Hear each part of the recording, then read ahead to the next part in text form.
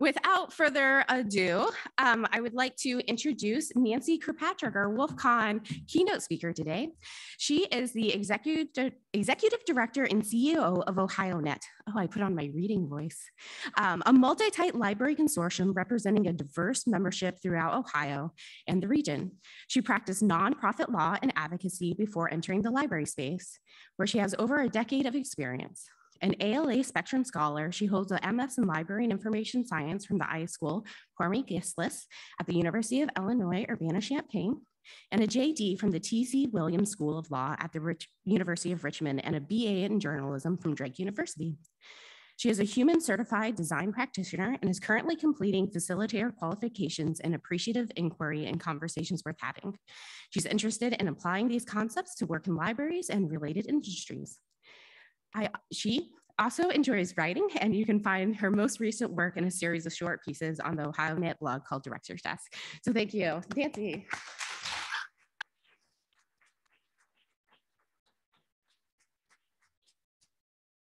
Good morning. Can you hear me okay? Okay, excellent. And I'm going to give them a second to pull up my slides, maybe. Well, in the meantime, since the first slide is nothing important at all, I just want to say what an honor it is to be with you here today. If you've never heard me talk or have never read anything I've written, I should probably warn you that I might ask more questions than I answer today. I often find myself in rooms like this full of very smart and innovative people. And frankly, I'm curious about your experiences and your solutions to some of the challenges that we face in our field and in our world. So here's my plan. Today, and this is just per what I sent in advance for the SCED app, my plan is to talk about why we should be open and inclusive in our language, actions, and systems. And the answer to that, frankly, is not complicated. We should be open and inclusive in our language, actions, and systems because it is the right thing to do. It is equitable, fair, just.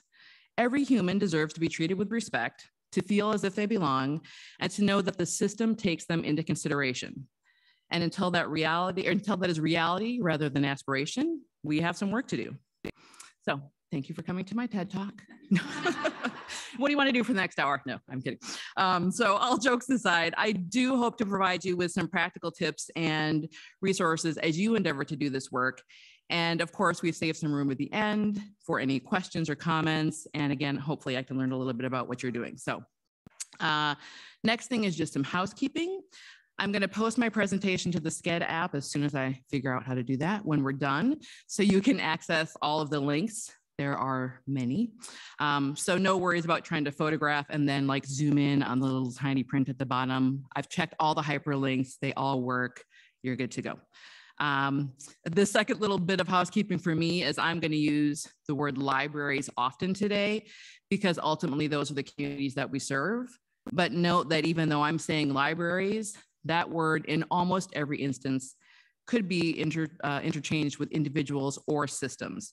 Sometimes I'll call out a different group in a particular example, but when I say libraries, I'm doing that just because it's more efficient than saying libraries, organizations, people, systems every time I mention them. So yeah, all right. So as we opened the conference on Wednesday, there were some really great thoughts shared during that first plenary. Tom reminded us that as we strive for an open ecosystem, which I think is a great analogy to their systems, that is an important part of our work. Biodiversity in an ecosystem is important for the health of all its inhabitants, and I think the same is true for our library systems. Diversity not only in thought and experience, but also quite literally in race, gender, background, ability, and the like helps ensure that we create systems that serve all the diverse members of our communities. So I want you to do me a favor. Take a few seconds if you're in the room, and sorry to the people who are online that can't do this. Look around and look at the faces of your colleagues and tell me what you see as you look around this room. And maybe what you don't see. So for those of you joining us via Zoom, is that a thing? Are we still really? Oh, God bless you for being up this early if you're in the North American time zone. So we have, I'm going to say 150 150, maybe 160 people sitting in this room. It's a lovely auditorium. Looking around this crowd, it is predominantly lacking melanin. There's a pretty even split along gender lines, it looks like. I'm not going to guess at ages, but I would just say broadly, people in this room are anywhere between 20s and 60s, and probably the mass are kind of in the middle. Yeah. So we might be a geographically diverse group, to be sure, but we might be lacking some diversity in other areas. And I think that's something we should talk about. So I would say, likewise, our job titles may vary, but the true richness of our world and the communities we serve is not necessarily reflected in this room. And that's not unusual. This is not a WOLFcon thing. This is kind of a larger societal issue, at least in North America, that we are dealing with and finally trying to attempt to solve in a variety of ways. And that energy towards being more inclusive is something that I find really encouraging. So moving on, Sebastian noted during that first panel that one of the strengths of this community is that it creates a space where functional experts can come and play together, and where library leaders can come and strategize together. And my hope is that as we strategize and play, we're being deliberate about making sure that our teams are diverse and everybody gets to play. That we ask ourselves not only what is the game and what are the rules, but which players are absent and how do we create a safe and welcoming space to invite them to the game in the first place. Also, during that opening panel, Paula reminded us that the whole philosophy of Folio is to let everything in the past go and start fresh. So without delving too much into history, let's just agree that as we start fresh, we give ourselves permission to build these new open systems in ways that are truly inclusive. And we have an opportunity to do that in real time. Hörst du mich? Maybe. There we go. So in the US, for example, the White House Office of Science and Technology Policy recently expanded a 2013 policy and is now requiring that by 2025, all peer-reviewed research that is federally funded be open access at the time of publication, removing the 12-month embargo of the prior policy and expanding the applicable agencies. So this is, to my mind, a great step in the right direction. And some librarians, unsurprisingly, are very happy about this. Indeed, it is encouraging to see that they want to share scholarship in a way that we haven't done before. However, this action in and of itself does nothing to address the inequities which already exist in scholarly publishing itself, and that has not gone unnoticed by some scholars. Including Dr. K. Matthew Dames on the left, who is the inaugural Edward H. Arnold Dean of Hesburgh Libraries and the University Press at Notre Dame, and also the 61st president of the Association of Research Libraries, ARL, and Alexis Smith-Macklin, director of the Library and Center for Digital Learning at Carlow University. And I'm not going to read all of their comments, but basically their response to this news and the article was, Alexis particularly says, Sarah, why not ask a librarian at a small or mid-sized university about the impact of the new federal mandate for open access? This move will create equity issues, but no one seems to care. Dr. Dames says that his biggest concern is that the open access announcement is that neither the Academy nor librarianship are strategically ready for this move. There is much more to his comment, so I would link that for you, but they both bring up some very valid points that this is great and the systems are all still a little broken and we maybe need to address that at the same time. And in fact, one could question whether higher ed in the United States, at least, is in fact equitable. And Matthew Rice does just that in his Times Higher Ed piece, which is an interview with the authors of Can College Level the Playing Field? Higher Ed in an Unequal Society from Princeton University Press. That book in particular addresses the inequities, but it also presents some possible solutions. So that might be a resource worth checking out. And while libraries today may be moving towards more equitable systems, equitable representation, and equitable scholarship, we have to be intentional about that work. So before I go any further, I'm going to take a drink because, wow, I haven't talked this much in a really long time. I should confess that I don't have the answers.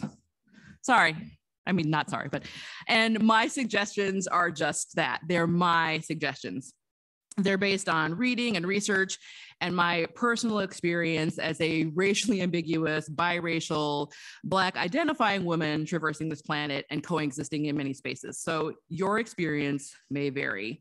But I thought that was worth mentioning because when we come, whether we're coming to WOLFcon or a presentation or just coming to work, I think it's important to recognize and bring your entire self. So that's just a little bit about who I am. And as I thought about this presentation over the past month or so, my goal was really to give you something easy to remember so that as you moved forward in your work, you could refer back to it perhaps. And I thought, of course, because I'm a librarian, that a good acronym might be accessible. So this is the acronym that I landed on. Surprise, open. I mean, could there have been any other, right? This is WOLFcon, let's be serious. It had to be open because this is what we do. We are all about, the conference organizer is the Open Library Foundation. We are open about the work we engage in.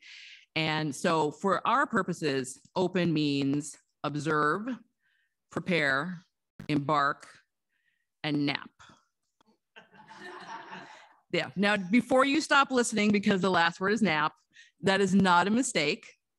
By the end of the talk, you'll understand, and I will hope to demonstrate why rest is important. So I've been fortunate of late to spend a lot of time learning, immersed in theories, including human-centered design, which Beth mentioned, and appreciative inquiry. And for some of you, these are probably not new ideas, but they might be. So let me just tell you what those things are. So design thinking, and this definition comes from Tim Brown, who's the executive chair of IDEO, which is a design thinking firm, is a human-centered approach to innovation that draws from the designer's toolkit to integrate the needs of the people, the possibilities of technology, and the requirements for business success.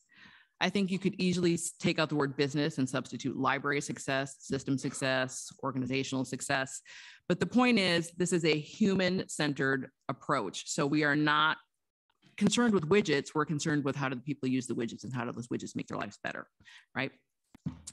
And then appreciative inquiry is this approach that has like it's called the 5D process. There were 4Ds, then somewhere along the way, somebody said, no, there's a 5D. There are arguments about whether there are 4 or 5. I like the 5.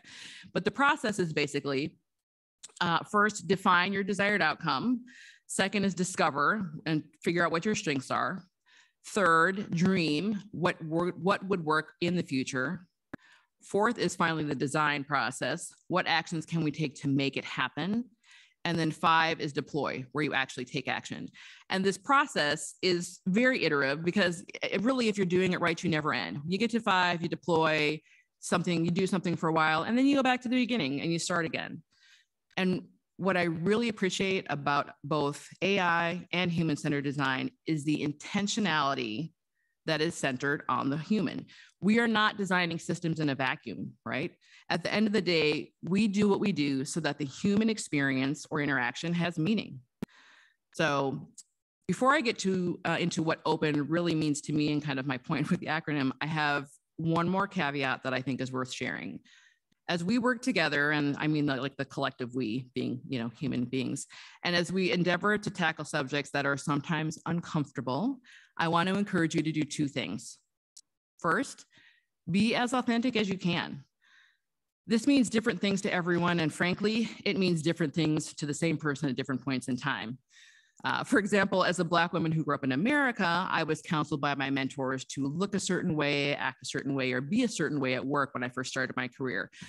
If you've ever heard of code switching, you might have an idea of what I'm talking about. And if you haven't heard of code switching, you can do a little Google search later. But basically, I showed up at every job interview with straight hair and the right suit and the right makeup because I thought I had to play a certain role to be accepted at work. And while I'm not saying I have completely rehabilitated myself from those lessons because they were coming from a place of protection, I've realized, especially in the last 4 or 5 years, that I have to be willing to share of myself at work in order to do this work in a more authentic way and to get it accomplished. And that's not always easy, right? Being authentic does not mean you have to share private details of your life if you don't want to. So, and this is really for the bosses in the room, allow people to have a private life, okay? Because frankly, the impact of sharing private information at work has historically had different consequences for historically excluded people. And that can be people of color, our friends in the LGBTQIA communities, women. You know, if I have a doctor appointment, that's one thing, and it's different than if my boss, who is a male, has a doctor appointment. Shouldn't be that way, but at least in America, where I won't talk about our healthcare system, we have some issues there. So let people share at whatever level they're comfortable and don't press, but try to create a culture that enables or allows people to be authentic. And I think as you start to do that, you will see when people aren't afraid of the negative consequences of being themselves at work, they're going to be more willing to share, and they're going to help further your work into inclusion. And my second thing is to say that recognize that your colleagues are likely being as authentic as they can, and that their individual circumstances may afford them more or less ability to do so based on their lived experiences. I refer you back to item number 1. So, as we consider how our systems might truly embrace equity and inclusion to create belonging, the first step is to observe. Before we go on any journey, I think it helps to get a lay of the land and see what's happening around us. Literally stop moving, which seems very hard for libraries and librarians sometimes because we have to go when there's 112 things to do and we've always done it this way. Just please stop. What are we trying to solve for? What do we notice that's happening in the room around us? What are you seeing that you haven't seen before simply because you took the time to stop? This can be analogous to the slow down to speed up mentality that we read about in business literature, and it really makes sense. It is about being intentional and purposeful, and it usually results in being more efficient and more effective as you do get moving later on. This is also a natural place to align with your, and I'm going to say, JEDI AB initiatives or plans. So here are all the things this means in North America. It could be justice, equity, diversity, inclusion, accessibility, belonging, or any subgroup of those things. And ultimately, what you're looking at is going to be determined by you and your stakeholders. I really appreciate this graphic from Brooke King on Twitter that gives one perspective. She says, equality is everyone getting a book. Diversity is everyone getting a book or getting a different type of book. Equity is everyone getting a book that fits. Acceptance is understanding that we all read different kinds of books. And belonging is reading the book you want without fear of judgment. So however you define DEI, I propose that DEI should not just be an initiative, it should be part of your core values. And luckily, some really smart people at the Harvard Business Review agree. I really appreciated this article, Are Your Organization's DEI Efforts Superficial or Structural? Because it is talking about doing something that matters, not something that's performative. I think, especially in 2020, we saw lots of, in the wake of George Floyd's murder, frankly, we saw lots of organizations, libraries, universities, corporations saying, this was an atrocity and we stand with people of color and here's our new diversity initiative. And they printed out a lovely sheet of paper and they posted it to their websites. And then nothing really happened. I can tell you, as a person of color in America, my experience of life in 2022 is not really different than in 2020. If I look in my rearview mirror and I see the police behind me, my heart stops beating for a second, even if I'm not doing anything wrong. To be fair, I have a lead foot and I do speed. So sometimes they probably should be behind me, but regardless, my experience of that and the physical, thing that is not great. So that hasn't changed in the last 2/400 years. And so if you're going to do this work, it's really important that you do it in a structural and intentional way. And I also think that while individuals and organizations are doing this work at increased levels, it's also being addressed in systems work. So Kathy O'Neill recently hosted a webinar on the development of algorithms and the relationships to the problem of representation, bias, and diversity within applications. And while I could not find a recording of that webinar to share with you, I will share that she is the CEO of O'Neill Risk Consulting and Algorithmic Auditing. Their website here which says it's the age of the algorithm and we have arrived unprepared, I thought was particularly important. And here's what they offer on their website. Algorithms are increasingly assisting or replacing people in making important decisions. Today, algorithms help decide who gets hired, how much to charge for insurance, who gets approved for a mortgage or a credit card. They also inform choices about sentencing, parole, and bail. We tend to hear about these algorithms when they mess up and when they offer women less credit than men or make it harder for people with mental health stats to get jobs or treat Black defendants more harshly than white ones. Whether made by people or algorithms, these are hard decisions. Sometimes they will be wrong, but there is no excuse for an algorithm to be racist, sexist, ageist, ableist, or otherwise discriminatory. I wanted to cheer when I read that. So there is no excuse for our systems to be that way either.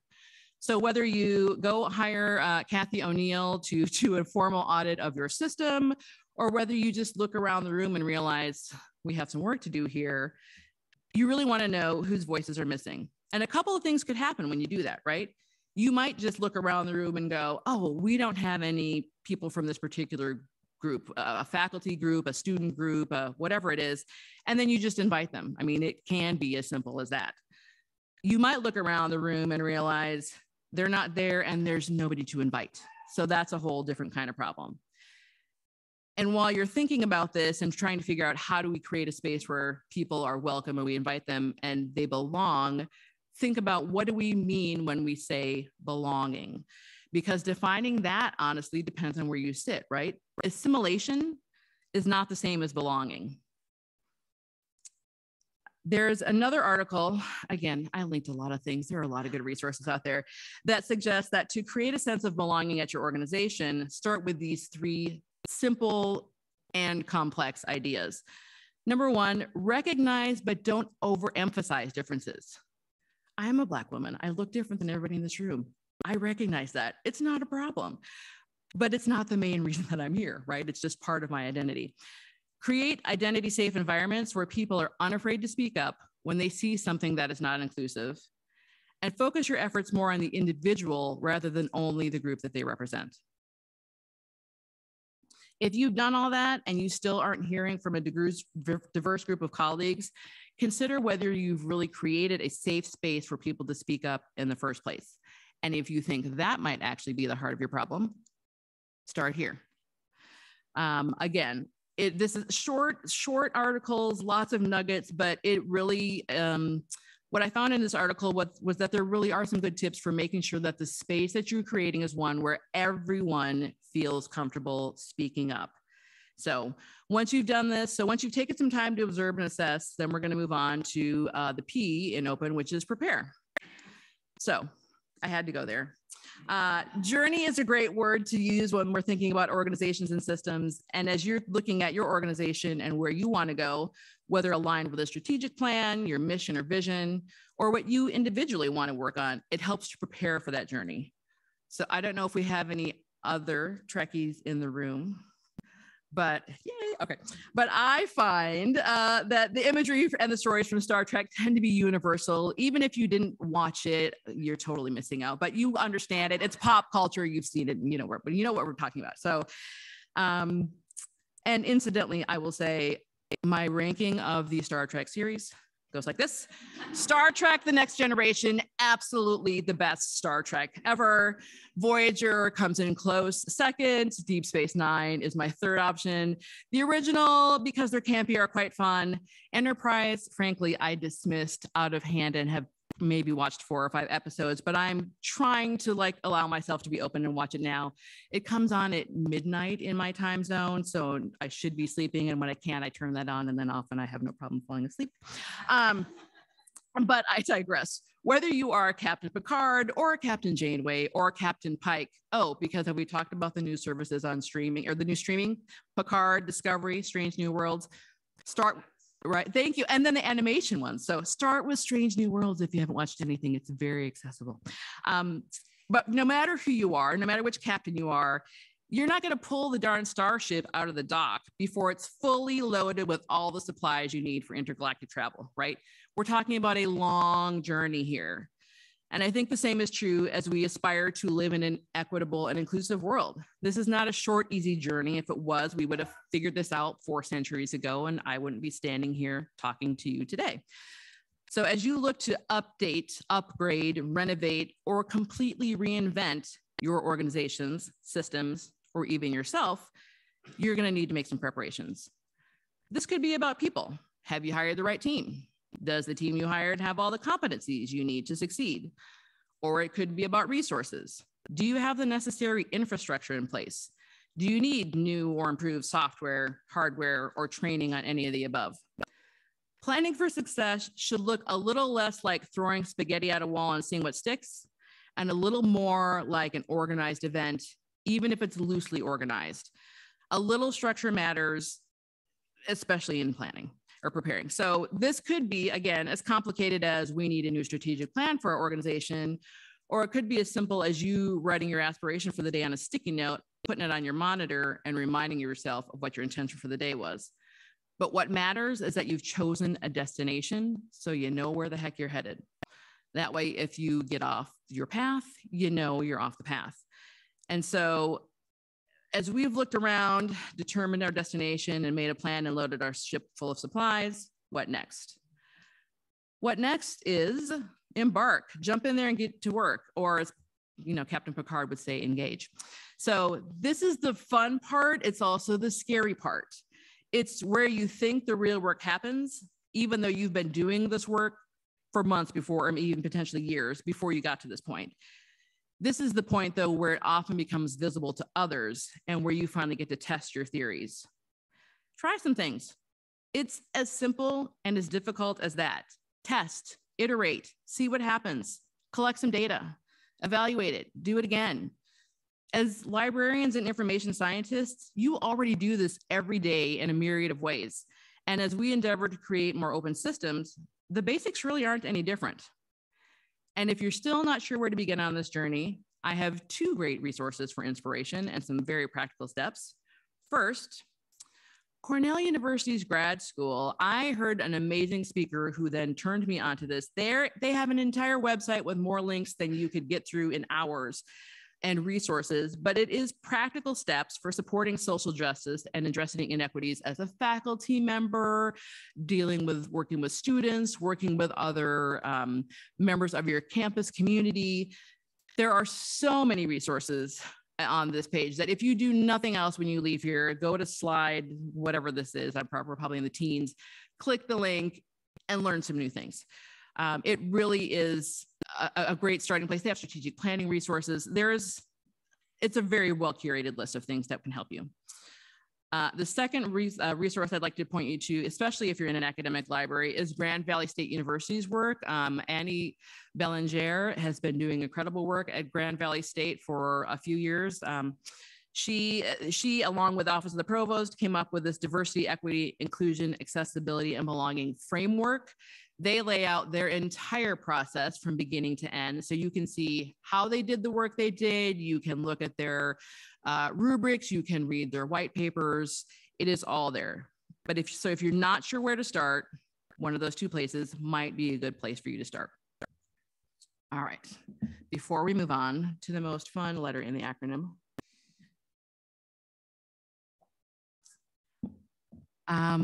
last but not least, we have NAP.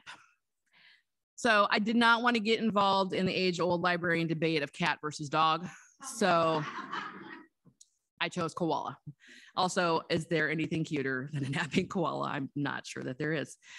But for real, burnout is real. And we've already touched on that in this conference. And even before the pandemic, this article is from 2018. 1 in 5 employees is highly engaged and at risk of burnout. I frankly think that since we've experienced a global pandemic and are still, frankly, living in a global pandemic, I feel like that number is probably 5 out of 5 employees are at risk of burnout. I'm not sure anybody's highly engaged anymore because I don't know that we have the mental capacity to be that way. We're living in times that are unprecedented for us. And as librarians, as faculty members, as leaders, again, I'm going to call up the leaders in the room. How can you help your teams deal with this? by modeling and encouraging rest. I think our European colleagues do this much better than we do in the US, frankly, because your cultures tend to focus more on holistic living. You work to live, you don't live to work. Unfortunately, that memo failed to make it across the pond to the US. And I hope that our culture is not influencing you negatively, but it is a stretch to get people to not only accept that they don't have to work as much as they do, but to take their vacation time. Every year at every organization I've been at, I have had to say to my people, you have a bank of vacation time, and if you don't use X number of hours by whatever this date is, you're going to lose that time. And every year people lose time. Can you imagine? I am not giving one vacation day to any employer ever. Take every stinking day, get away from work, take a break, because your brain and your body needs it, and you come back to work a better person. So if you have not heard of, oh yes, thank you, the NAP Ministry. This fancy font might be hard to read, but what it says is, you are not a machine, stop grinding. So if you haven't heard of Tricia Hersey and the NAP Ministry and the Rest as Resistance movement, now you have. Google it, follow her on Instagram, follow her on Twitter. There are days that I literally will be flipping through Instagram. I will see her post and I am like, yes, queen. And then that is it. I am done for the day, because she really helps you understand that rest matters. And hopefully you recognize that your systems will not collapse with the absence of a single person for a day, a week, even a month. And if they will collapse with the absence of one person for that period of time, you need to jump back to the observe stage and the prepare stage and ask yourself why you don't have a succession plan. Because if somebody on your staff wins the lottery tomorrow and decides not to come back to work, what's your plan for making sure that those tasks, big and small, continue to get done? Also in this stage, where we might literally be napping, but if not literally, certainly taking a break, we are presented with an opportunity not only to rest, but to assess what is working, what is not, what do you need more of? If these sound like appreciative inquiry questions, that's not a mistake, they are. Remember that 5D process, start there, see how far you've become, and then determine where you need to head next. What I really appreciate about the periods of rest, at least for me personally, is that's usually where inspiration strikes. So I don't know about you, but I can be sitting at my desk, wrestling with a challenge and feeling like I'm spinning my wheels. And frankly, when that happens, the best thing I can do is to simply get up, take a break, and walk away and do something else. My favorite brain break is to go out in my flower beds or my yard and pull weeds. I know you can like spray stuff on your yard to do it, but I find it so gratifying to literally just yank them from the root one at a time by hand and get my hands dirty. And it's amazing what breathing that fresh air and just doing something mindless does for your headspace. It is the place often where I'm like, I don't know how to solve this thing. And then as I'm yanking a weed, I go, oh, the idea pops into my head and suddenly I have a solution, and I try to pull my phone out and write a memo so I don't forget it. And then I keep pulling weeds for a little bit. But whatever process works for you, find something that helps you get unstuck and practice it. I think there's also something to be said for creating workplaces where we nurture our teams in this way. Instead of modeling do more with less, which is an absolute fallacy. You cannot do more with less. It's BS. I promised myself I would not curse in this presentation, but it's BS. We should be encouraging our teams to do less with more intention, more passion, more resolve. We as humans, librarians, systems, we cannot do everything. And it might also be time to start politely saying no, or asking what we can stop doing if we are asked to take on additional responsibilities or projects. Yes, I can do that thing. And what would you like me to not do anymore, as I'm replacing my time with that? We are not Borg. And while we may be connected and interrelated, even the Borg had to stop to recharge, okay? So, I mean, come on, they plugged in every night. I will not apologize for the Star Trek references. I love my sci-fi. So as you do your work, build in time, build calendar time to stop, reflect, and maybe even nap. My mother, who passed away almost 2 years ago, lived to be 97, and she often said the secret to her longevity was taking a nap every day. Who am I to argue with that wisdom? On that note, I will say, I hope something I've said today has been helpful to you as you continue your work and you look to be even more open and inclusive. Be more open. I am over myself. Look to be more inclusive and engaged. Remember to also be open.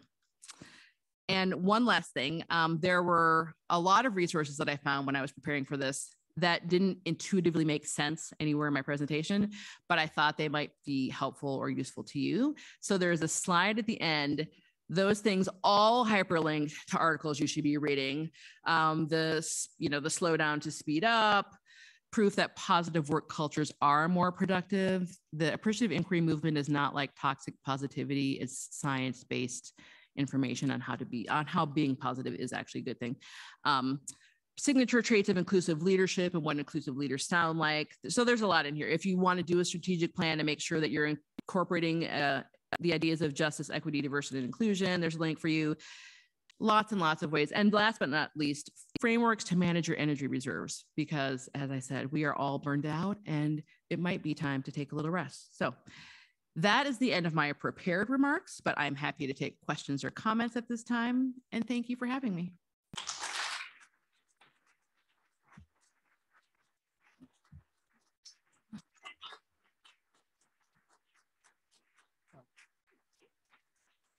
Thank you. Thank you. All right. What do you want to know? Somebody's got to have a question. Yes. Thanks. Should I mic? Oh. I'm going to say, Peter's saying yes, you should mic.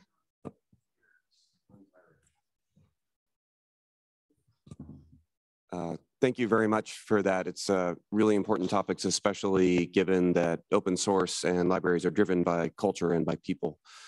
I'm wondering, as you think about the differences between diversity and belonging, maybe in a library, but really in an open source community, what differentiates the two, or how do you create that sense of belonging that really pulls people into a project and keeps them there?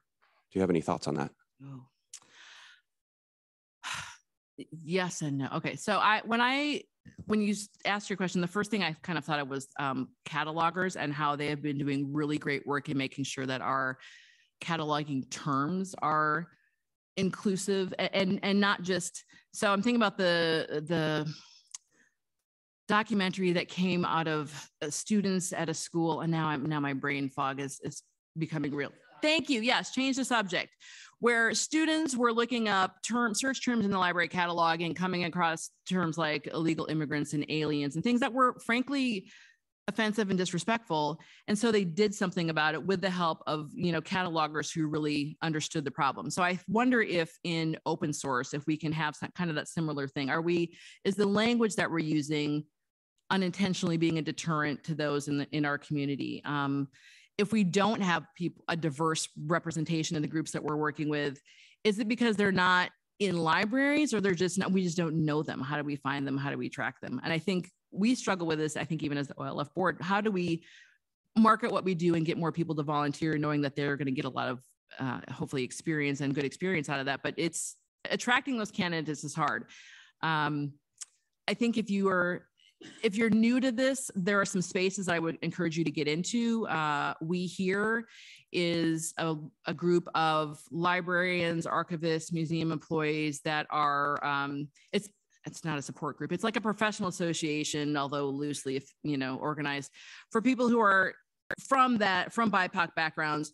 And that might be a place for you to engage and advertise a job or advertise an opportunity if you're trying to reach a more diverse audience, for example.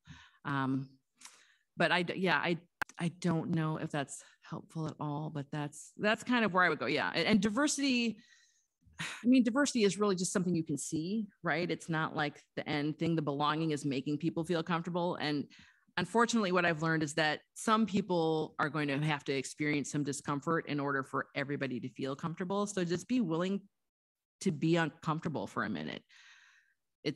I mean, it's uncomfortable on both sides. And there are, if you create that safe space for conversations, then you can ask hard questions, or even just questions that aren't hard, but that you didn't know how to respond to. I've had that happen because we've had these conversations, for example, at OhioNet. People are willing to ask questions that are not even work related, but they're more about like, Nancy, tell me about your experience as a Black person navigating this world, and how does that affect the work that we do here? So if you create those spaces for those conversations, I think you'll also create a more open environment, and people will hear about it and they'll say, hey, I want to be involved in that. Yeah, go. Oh, sorry, I'll wait for the mic. Hi, so I was wondering, so one thing, we might not be a very racially diverse, group, but like we've talked about, we are a very international group. And so one thing that I always wonder is how we avoid like imposing American anxieties and categories, like racial categories, on cultures when we're interacting in an international group, and whether we're actually erasing their perspective. Do you have any thoughts on that?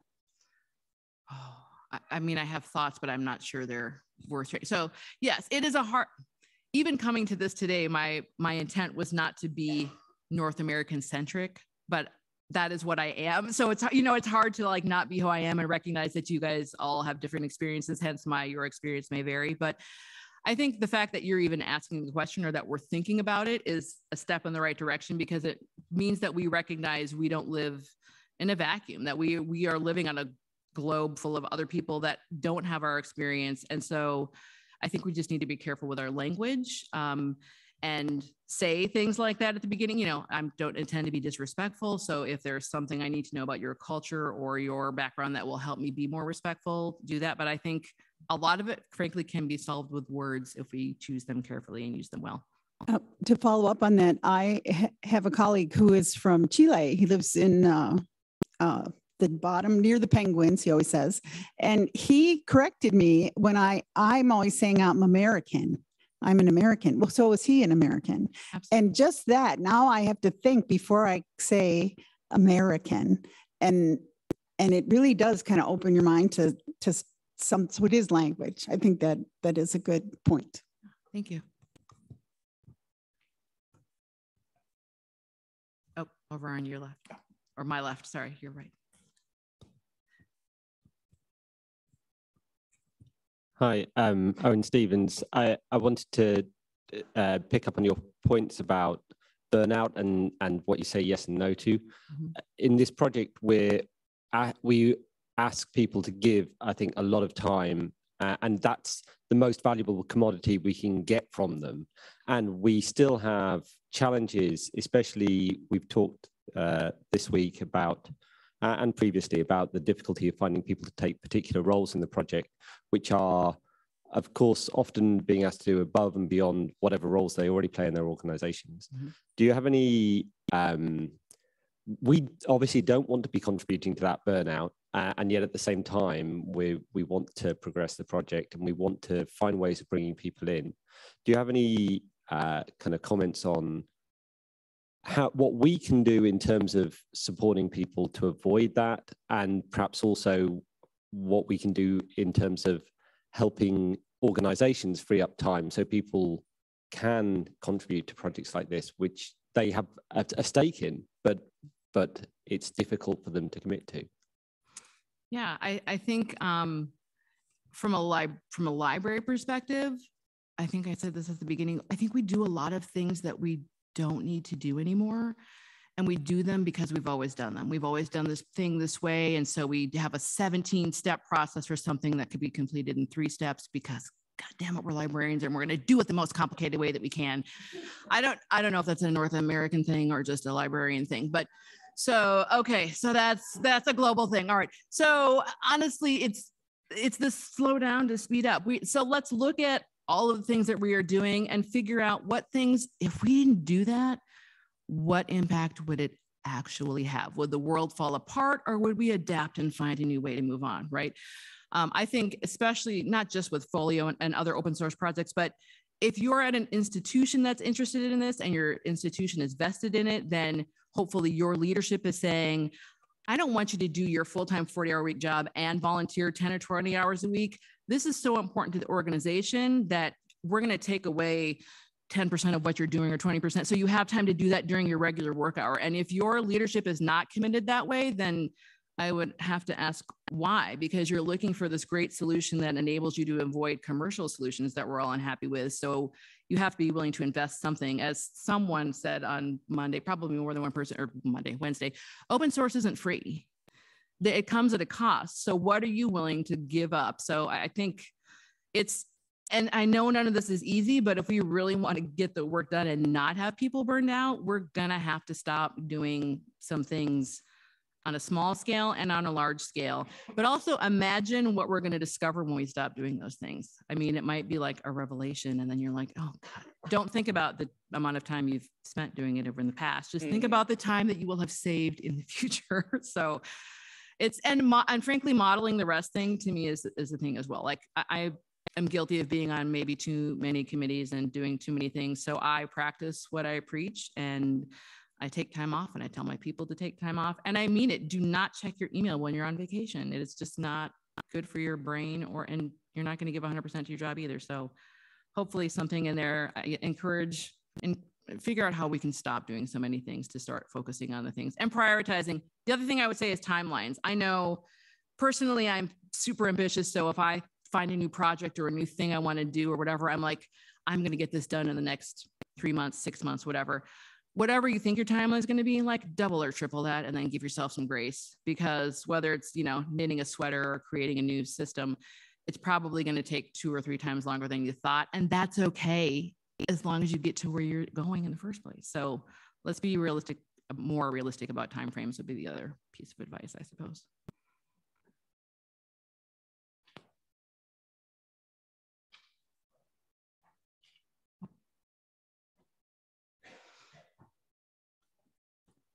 Did Peter know he was going to get a workout today, or I'm just kidding?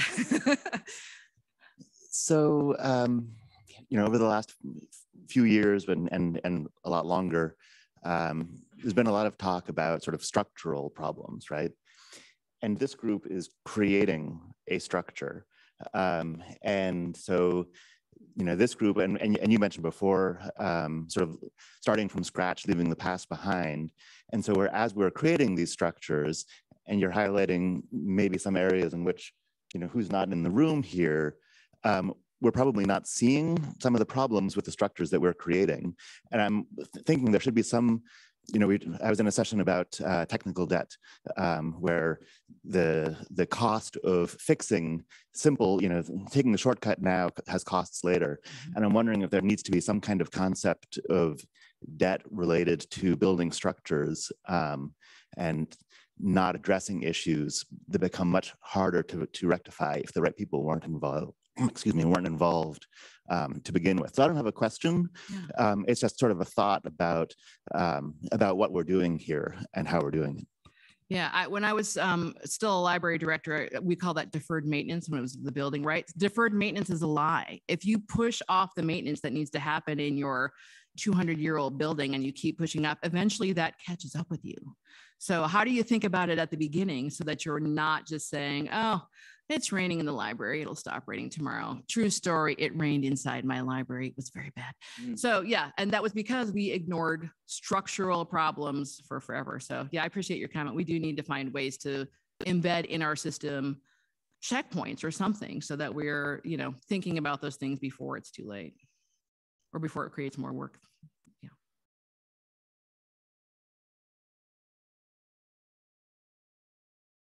Okay. Seeing no more hands or sort of hands, I'll turn it back over to Beth, but thank you again.